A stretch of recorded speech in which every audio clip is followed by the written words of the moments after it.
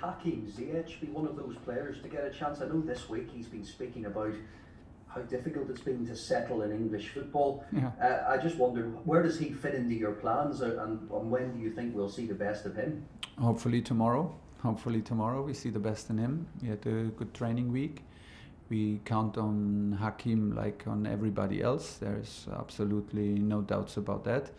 He had some, now we took some decisions for other players, not against him, but for other players, and he will have the chance to show tomorrow the same quality that he shows in training, the same determination.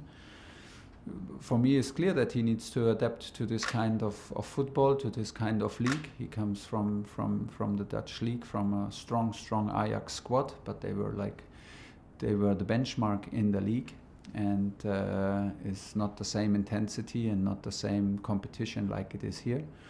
But he's adapting, and he has the certain quality to decide matches and to the certain quality to do the unexpected, which can give you an extra twist in any game and on any level. He proved that with Ajax, and of course we want to push him to the same level and to the same level of performance that he showed there, and this is our job.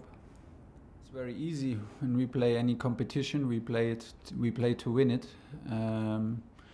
So if you every round in any cup competition is the most important round, because this is an elimination game, and we have to be totally focused and totally on point tomorrow when the match starts, and to finish with a win. This is the absolute desire.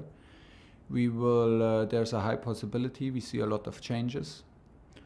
Why? Because first of all, everybody who's on the pitch tomorrow deserves to be on the pitch. So there will be guys tomorrow who suffer a little bit from my decisions in the last games, because they deserve. And second of all, for me is now, or for us, is the third away match in a row, and we don't want to lose attention and awareness and intensity in our game. And for this is the moment to have some fresh legs and fresh minds on the pitch, to play with full concentration and at the same time full intensity, to be able to secure this win. And this is what we aim for.